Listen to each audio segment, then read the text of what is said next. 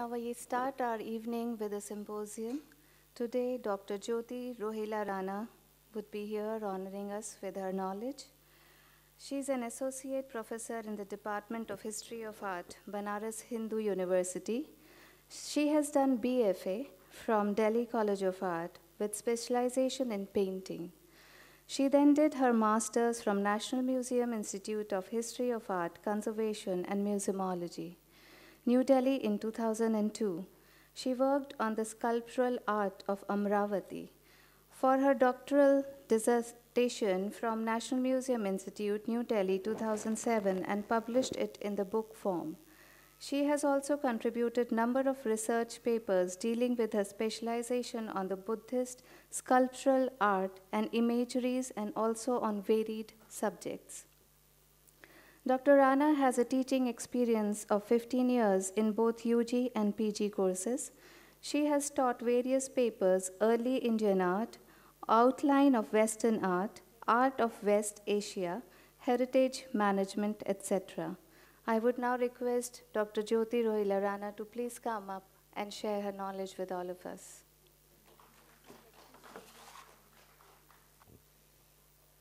Namaskar, and a very good evening to all of you. It gives me immense pleasure to be here on stage, and not just on the stage, to be with the family of Anugoonj, and for the second time. And it's been a wonderful experience because, one, that it feels like a family. Two, that it gives so much of exposure to the young budding artists. And three, that it gives an opportunity to many people, many students, many young budding artists to come and experience and learn a lot of things from Anugoonj. So I want to thank Prashant, Sarkar sir and Kirti ma'am for having me here for the second time. And so as you can see, and as ma'am said, that I've introduced a paper called Art and Environment, and that paper deals with the consciousness about environment. So I'll be starting with this slide and with this picture, and I'll be ending with the same. And, with the concept that how should we take art, the new medium in today's perspective. And yesterday, in yesterday's lecture by Pankaj Sharma, you also saw that there are mediums which can give trouble, which can be little tricky to handle. So that's a different perspective that is from conservation point of view. But I am going to deal about it from a different perspective, as in about environmental consciousness. So my lecture I've divided into kind of many parts, and I'll be taking you through a very different kind of journeys, which I think you would enjoy. And the first part of it will deal with what is environmental consciousness. And first, I'll be talking about the second part, that is environmental consciousness and why is it needed, and what is the need of it in today's scenario. And then I'll be dealing with art, the whole journey of Indian art, how it came through. And three, that experimentation through the medium in contemporary art. When we talk about contemporary art, we see many artists, like they have been dealing with different mediums, and the mediums are very varied. So how the artist has to be very, very selective about choosing a particular medium. This is my perspective through which I'm seeing, and there are many critiques also who have commented upon it. So taking their view, you may agree or you may not agree, it will be there, but I'm just going to put through my perspective through it. Then there is a word called environmental art. So what is environmental art? In brief, I'll be talking about that.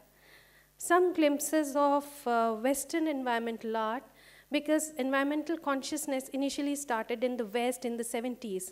So I'll be giving you that overview.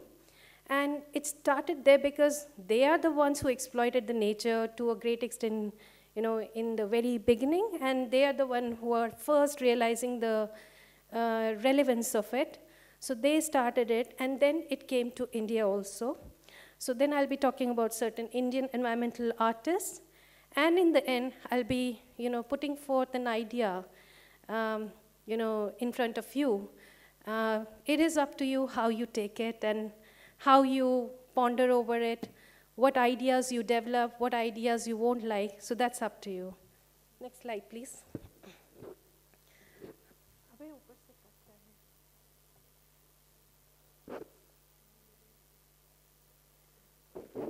I'll just get the slide fixed because the top part is getting cut.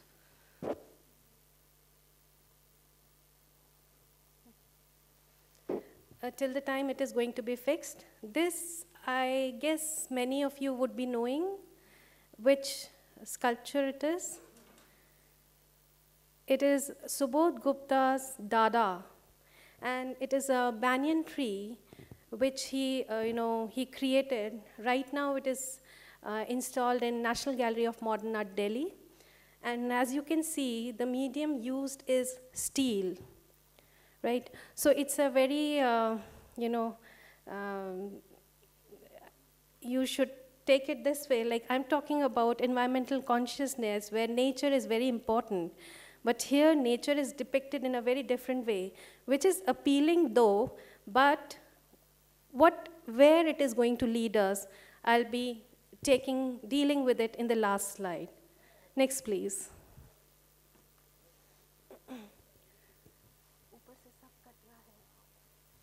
So before starting with it, I will be talking about what is environmental consciousness and why is it needed.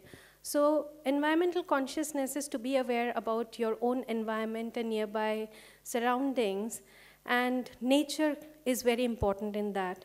And what has happened is that there has been environmental crisis, and as you can see, there has been global warming, overpopulation, hate, torture, nuclear proliferation, disease, famine, poverty, terrorism, pollution. I mean, it is a real nightmare which we are going to face, and we are facing right now. Next, please.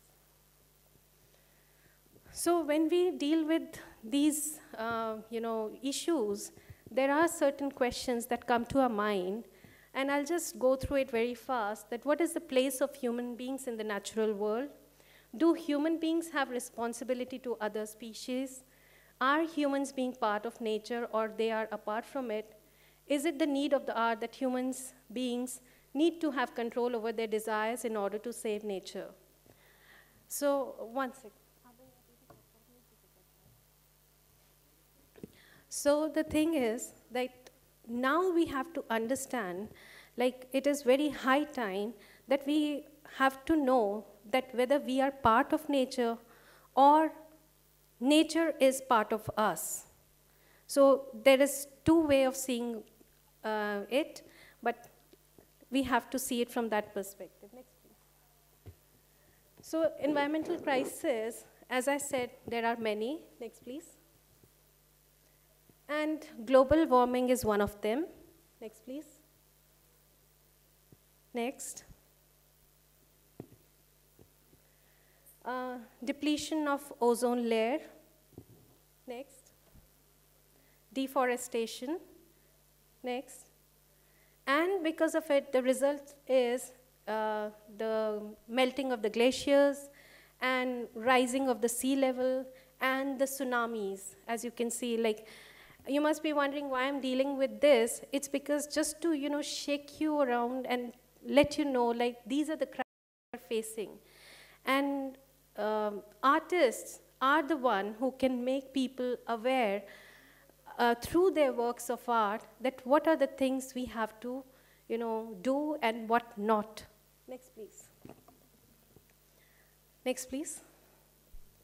And if we don't realize it, then the result will be the drowning of Earth due to global warming and greenhouse effect. And by that time, nobody would be there to, kind of realize what we had done, what wrong we had done in our past. It'll be all gone. It'll just go out of our hands, just like when you hold the sand very tight, it just flows away. Next, please. Next, please. Abhay, next. Next, please. So we talk about, now this is the second part, the role of art. Next. So I'll begin with, I'll just take you briefly through the journey of Indian art, where we go back to the prehistoric times. And what you see here is the prehistoric drawing, the prehistoric rock paintings from Bhimbetka. And, it is very important. I'll be highlighting the medium, and you would be analyzing it through like whether they were, good enough in selecting the medium or they were bad enough in selecting the medium. This painting dates back to 3000 or maybe prior to that, 5000 BCE, right? And still they are intact. And they have not been painted on any sophisticated surface. They have been painted on rocks. So, and they are still surviving till now. So I'll deal with it next. Next, please. This is a bison from Altamira, and this date backs to 15,000 to 10,000 BCE. And this again, goes way back behind, and you can very well see the colors, they are still bright and, nice. Next, please. Altamira, I said I'll be talking about Indian art, but I just picked up Altamira because the colors were really bright and nice. Then talking about Ajanta paintings, because then after prehistoric period, there's a long gap where we don't find any paintings. But it is Ajanta which comes up as a huge repertoire of paintings. And the kind of paintings, the kind of lines, the kind of sophistication we find in Ajanta is something really amazing. That's a different aspect. We can deal with it in length. But when we talk about the medium is tempera. It's done on wall, on the cave surface, and they are still intact. If any one of you knew that they got darkened, that was because of the wrong treatment given by the conservators. When varnish initially came, they thought that it would act as a protective layer, but with time, it darkened the paintings from the surface, and later on they were removed. The varnish was removed. So till today, even now, I mean, these are 5th to 7th century BC paintings, sorry, CE paintings, but still they are intact. So why I'm highlighting the medium is like they used mineral colors, they used very rugged surfaces, did some treatment, but that too, it was eco-friendly materials they used, and you can see the result, right? Next, please.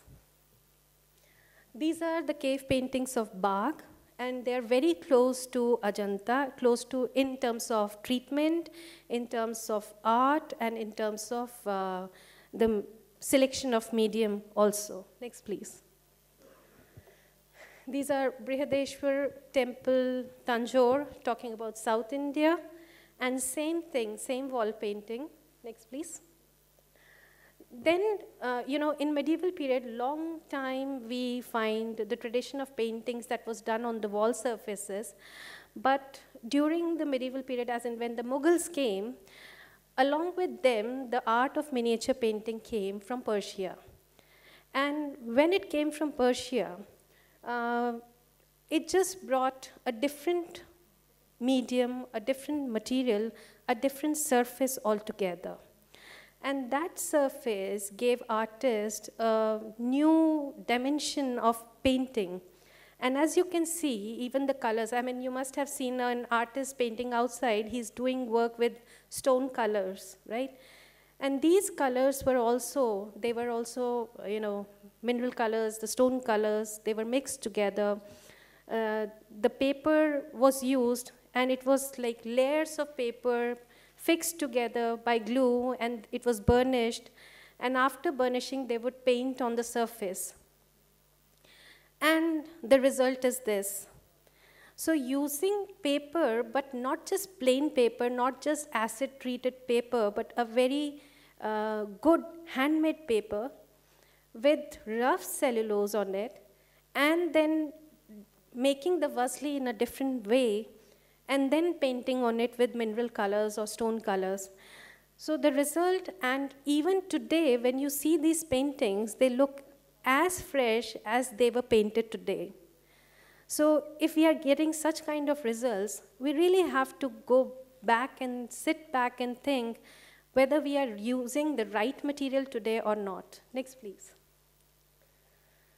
Then miniature paintings, like when the Mughals became weak, this tradition of painting was, regionalized, and it went to the Pahari miniatures.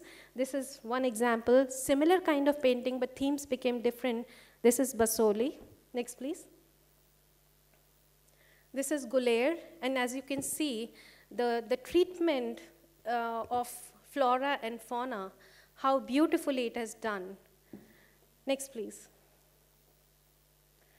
And then, these were the sophisticated arts, but when we talk about vernacular paintings, there are two which we can broadly classify. One was tribal painting, and another is rural painting. And in tribal painting, we find Bhil, Worli, Gond, Santhal, Saura, Kurumba. And in rural, we find Patachitra, Madhubani, Kalamkari, Kolam, Kalam, and Mandana paintings. Next, please. So these are few examples. And why I'm highlighting these examples is that these artists were using the traditional way of painting and similar kind of motifs and similar kind of medium from it was very close to prehistoric rock paintings, but the surface was really treated in a different way. But the treatment was very, very similar. Next, please. This is Worli painting, and as you can see, the red color, this is red ochre and white is lime. And it's a very, very, very basic material which you still find today, but nobody even bothers to use this material. Next, please. Then we come to post-independence India. So what happens is, the themes, the motifs, the surfaces are being changed, but not the medium. The medium is very close. It's not being experimented to a great extent. So by the time of independence in 1947, several schools of art in India provided access to modern techniques and ideas. Galleries were established to showcase these artists. Modern Indian art typically shows the influence of Western styles, but is often inspired by Indian themes and images. And most importantly, they were experimenting with the forms and technique and not the medium so far. This is what I said. Next, please. So here you see, like this was a time when oil colors came in the West, and it was Raja Ravi Verma who first experimented with these colors, and what you can see is the result is right here. One second.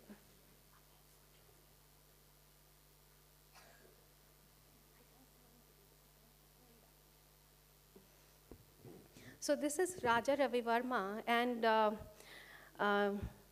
it was very close to photographic kind of imagery, which you see here, very realistic, very beautiful, very rich in colors. Next, please. Next, please. So this is some other paintings. This is Bharat Mata, and this is another painting. During that time, during pre and post independence, the revival of Indian art, because of the British, they wanted to revive the Indian tradition of painting, so they brought back the same style. Next, please. Next, please.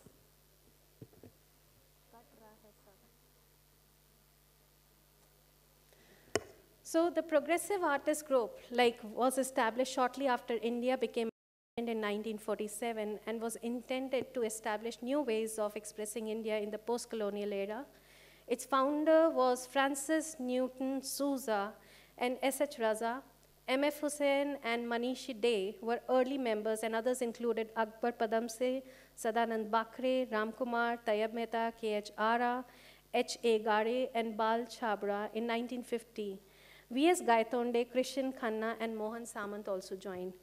So I have taken the names of these artists because I want to highlight again that these artists, I mean, if I deal with these artists, it is going to take a lot of time.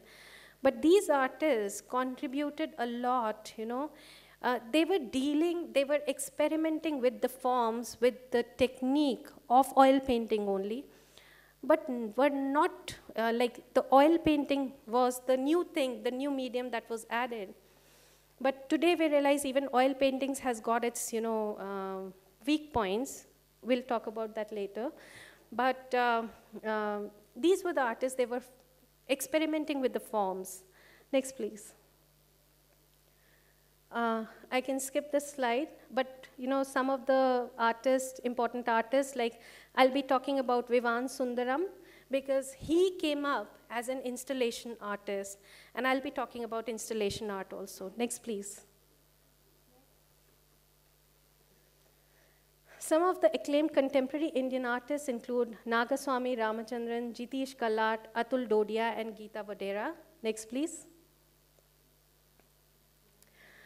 As I said, that I'll be talking about Vivan Sundaram, and here you can see these are the installations by Vivan Sundaram, and this is the time when the artists, like, they experiment, they feel as if the whole world has been opened to them, and they have all the freedom to experiment with any kind of medium. So here you see, these are the mannequins, the body organs anatomy samples, which are made of fiberglass, garments, fabric, rubber, leather, iron, tin, marble, ceramic, paint, gum-tipped wood.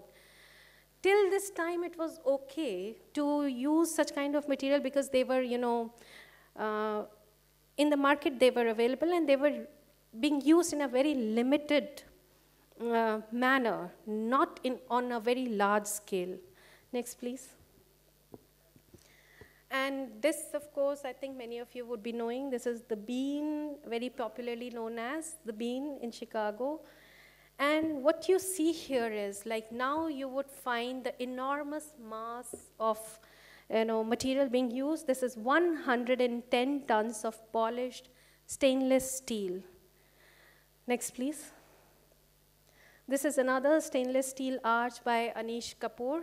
And these artists are very, very, like, very prominent artists of today because they are acquiring the market on a very, you know, high level right now. Next, please.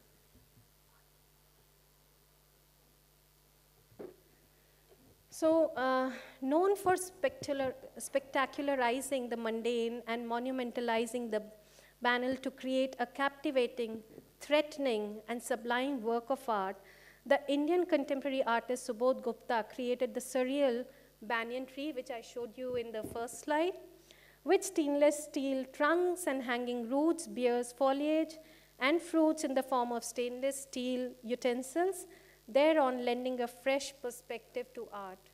Now, I mean, when I see this, this is a quote by one of the, like, art appreciation, like a person who appreciates art. But do we really see a fresh perspective of art? In one go, yes, but there are many layers of, you know, ideas which we have to ponder upon. Gupta chooses signature objects of the subcontinent and morphs them as art objects in the form monumental installations of stainless steel and tiffin tins, which, you know, which is very, they say that they are using the rough things, they are using the, you know, they are reusing the things, but reusing as in they are accumulating it. They could have used it in, I'll talk about that in the next slide. Next, please. So here you see another work of Subodh Gupta. The huge amount of steel he has used. These are the two works. One is again in NGMA, and the other one you can see the skull. Next, please. And then this work, this is line of control. So this artwork measures 36 feet and 36 feet and weighs 20 tons, which makes it one of the largest public art installations. Very nice. This is very good, you know. But do we have enough spaces to install such kind of works, huge monumental works all around? A question to ponder upon. And line of control consists of Indian cooking utensils and a colossal mushroom cloud constructed entirely of pots and pans. Very creative, no doubt. But again, are we creating a line of control or are we going out of control? You know, I'm leaving you with this question. Next, please. Then, this is one journey through which I've taken you, you know, about Indian art, and then the next part comes. Go back, please. Now I'll be talking about what is environmental art and land art. You know, it's a different perspective where I'll be showing you like people who want to do art, be creative, can experiment with nature only and can create monumental works of art. Next, please. So the term environmental art often encompasses ecological concerns, but is not specific to them. The term environmental art is used in a variety of different contexts. It can be used to refer to art describing the natural world, which we saw you know, in paintings like miniature paintings, in our prehistoric paintings and other paintings also. And art that celebrates personal engagement with the natural world, and art in nature, and to the practices of ecological artists whose works directly addresses environmental issues. Ecological art or eco-art through educating people about the natural world or intervening in and restoring the natural world. So ecological artist Aviva Rahmani believes that ecological art is an art practice often in collaboration with scientists, city planners, architects, and others that result in a direct intervention with nature. So this is very different kind of art which doesn't involve the artist only. You know, it can be used, it can be worked upon when it comes to the beautification of a very desertified kind of an area, where not just artists, I mean artist of course would be there because he or she has the aesthetic perspective of you know, treating a space in a very beautiful manner. But you know, the city planners, the architects who would be helpful in creating that space into a beautiful world. You know, next please. I'm sorry, the slide is being cut from top and bottom also, so this is quite a problem. But this is a very famous work, Spiral Jetty. And as you can see, this is an aerial photograph where the artist has created a kind of, like this is a stream flowing, and the artist has created this spiral. You know, it's a kind of a, you know, hindrance that has been created by the artist. And as you can see, the water is flowing, it's creating ripples. So it's a very beautiful way of, you know, creating a work of art, a monumental work of art. Next, please. This is another work. And this I'm showing you the works of the Western artists. This is by A. Turner, and here you can see the pyramid, sphere, and a rectangle, and has been used, like is the wood which has been used is a wood available from nature only. It has not been cut, it has just been collected and used and given a shape. Next, please. This is another work, Finger Maze, where you can see it is from the aerial view. Here the artist has used a grass cutter and created this is a finger maze by Chris Drury. He has used stone and lime mortar and created this, you know, like if you see this fingerprint, the thumb impression which you have on your finger, He has created that on the surface of the ground. Next, please. And this is how Chris Drury, he mown grass, and this is in 2006 he created. So it is the finger maze, a maze. Why he calls it finger maze is this is a thumb impression which you find, or thumb or finger impression, and that is what he has created just by cutting the grass in that pattern. Next, please. This is fingerprint mural, and this is another way of dealing with such kind of work. You can see the thumb impression, the fingerprints, the printouts, and in between he has collected the grass. This is a different kind of installation where there is no harm to nature. It is the, the rough used material which is not, destroying the nature at all that has been used. Next, please. This is Tabernas Desert Run by Simon Starling, Mixed Media 2004. And this is to say that like a cycle, a bicycle, which was very eco-friendly, can also be turned into something like with a cylinder and everything, just to make it more powerful. So it's a kind of a satire also. So artworks not just supports, but they can also give a satire to the society, where you really need to think about, it really shakes you around, like to think whether what we are doing is right or wrong. Next, please. Because we want to make everything very powerful and very fast. This is Icarus Palm by Douglas White, and this is called Discarded Tire. And Discarded Tire, he has used this Icarus Palm, and this is again a satire that, I'm afraid I don't understand. Very soon you will be having such kind of trees only, the rubber trees. Next, please. So this was one aspect where the artists were creating awareness towards, environmental consciousness. They were using eco-friendly materials. And then another thing is like sending the message to the society. And when we talk about society, society means public. So the public art comes into existence. And how an artist has the capability to give the messages to the society in a very strong manner, but in a silent mode only. Next, please.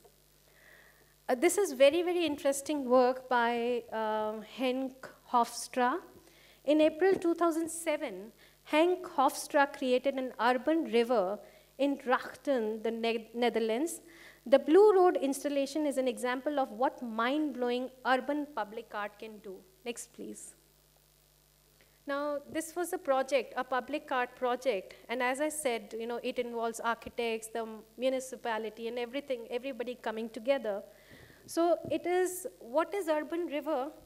It featuring 1,000 meters of road painted blue and the phrase, water is life. Do we really realize that water is life? So water is life, written in 8-meter high letters across it. The blue road is reminiscent of the waterway that used to be where the road is now. So where the road is, there used to be a waterway, and now it doesn't exist anymore. And slowly, it's, going away from most of the places. So it's a memorial to nature, but it's also just plain awe-inspiring. There's even a few cool tidbits along the road, like a sinking car, I'll show you just now. The project took 4,000 liters of paint and cost 75,000 euros. Half of the cost was covered by municipal funds. Hofstra wants the road to be visible on Google Earth, but it hasn't shown up yet. But some of the images are there. Next, please.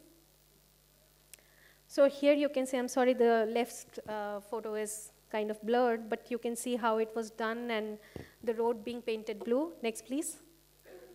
This is how it looked. Next, please. And this is the sunken car, which they are showing, that if there was water, the car would have, sunk in the water. Next, please. So very simple and low-cost urbanistic gesture to reinforce the street as a space and a place. So artists, you cannot be bounded to a very limited space also. You can be very, very expressive and very bold in your expression. Bold in the sense, a very strong message can be sent through your creativity to the mass, to the public, because when we work in the galleries, very limited people come, but when you go to such public spaces, a lot of people can see it. And it is a very powerful way to give the message to the public on a large scale, as I said. Next, please. This is one such, even the waste bin was turned blue. Next, please. And this is how it looked like from above. And if there was water, it would have looked like a water stream, a blue stream like this. But unfortunately, now there's no water, and it looked like this. Next, please. Now, this is another, this is the second one which I've taken. This is called Insert Here project by Yves Mosher. And as you can see, such kind of arrows would be put, insert a gap, a fill in the blank, and here. So it is up to you what exactly you want. Like, do you want, in this space, what is it that you want? So here it's written green roof. Next, please. So Insert Here is an interactive public art project conceived by Yves Mosher. Interactive in the sense, it is not just a monologue, it's a dialogue between the artist and the public. So the project capitalizes on community awareness of place and optimism around climate change solutions. So this was a project which concerned the climate change solutions. They were looking for solutions, that what is it they want. So the project invites people to place bold yellow insert here arrows in locations in their community where they want to insert a climate change solution. And for example, anybody could write insert bike lane here because they want bikes as in bicycles, where only bicycle lane should be there so that people use more of bicycles. Insert community garden here, where people can come and sit and relax in the lap of nature. Insert solar panels here because solar panels are eco-friendly. And insert trees here. By placing these arrows along people's daily migratory paths, individuals and groups can share their proposed solutions with the greater community. Next, please. So these are few examples like bike lane. You can see local organic farmer stand. So people are becoming aware and they want organic things also. So they are louding their voices. Next, please.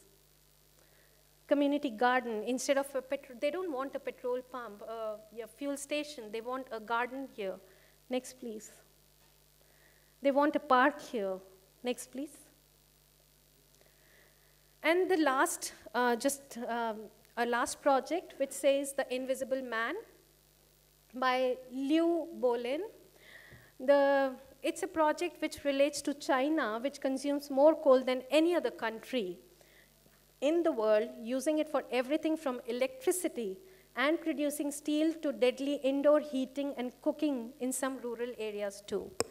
With their unregulated mines, China's coal mines are also fatal, and thousands of people a year die due to explosions, cave-ins, and other disasters. Coal pile is a conceptual commentary on the consequences of not only the dependence on coal, a limited resource. We don't realize it's a limited resource. We think it's unlimited, but we just use it, So, but the dangers that come for families who work with and use coal, ironically, to survive. Next, please. So here you see, you just see a coal pile, but there's a man also standing in front. And how many men like this die in these cave-ins, in some accidents or, we don't know. And we are using coal for our use. So these were the three projects which I thought would give you an insight about public art and how it should be dealt upon. Next, please.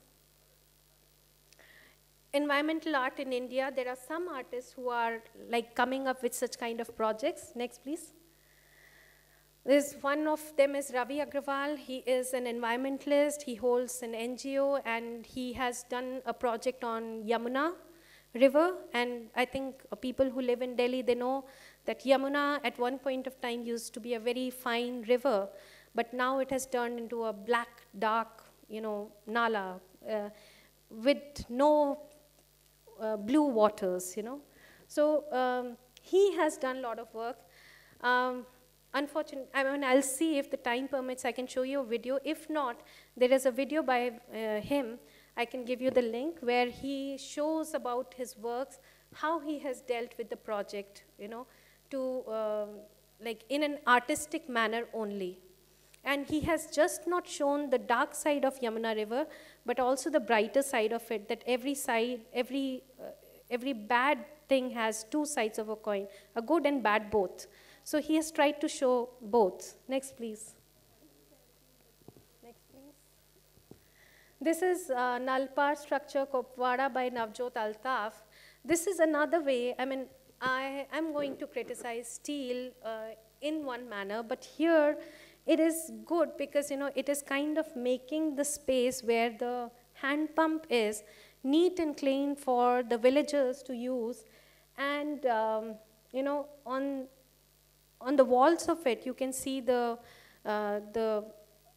impression of hand pump only. So this is Navjot Altaf, who has worked on this aspect. Next, please. This is another artist, I mean, again, a satire that, you know, very soon will not be having pure drinking water. And because of global warming, all the water since India is a place where perennial rivers flow, but if the global warming takes place and all the glaciers melt, all the water is going to end up into sea. And here what you see is, like, although there is water, but there is no drinkable water. So it's a satire to the society, and you would be, you know, striving for water at one point of time. So such kind of messages, I mean, to create awareness amongst people can be sent through these works of art. Next, please. Next, please. So this brings me to the end of the presentation, and I think I've given you enough food of thought, like what kind of materials to be used and how we can be a little selective about material. Thinking about, of course, about the longevity of works of art, because many artists want their works to live longer so that there would be generations to see your works of art. But at the same time, we need to be conscious about our environment also. So when we talk about Subodh Gupta's banyan tree, certain questions again, how many trees and how much of natural resource do we need to create this impression of environment? Because as you know, if we need steel, we need to dig out mines, you know? And for digging out mines, lot of deforestation would be done, you know? And in the end, what are we ending up with? A banyan tree like this, made of steel? Is it worth?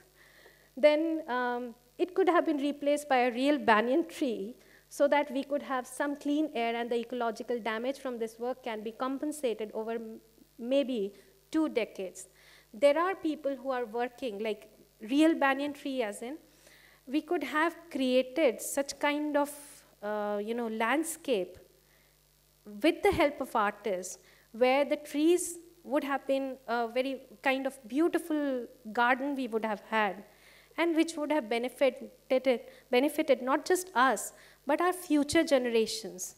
Because our future generations would be asking us that why did we do such mistakes, and we would be left with no answers.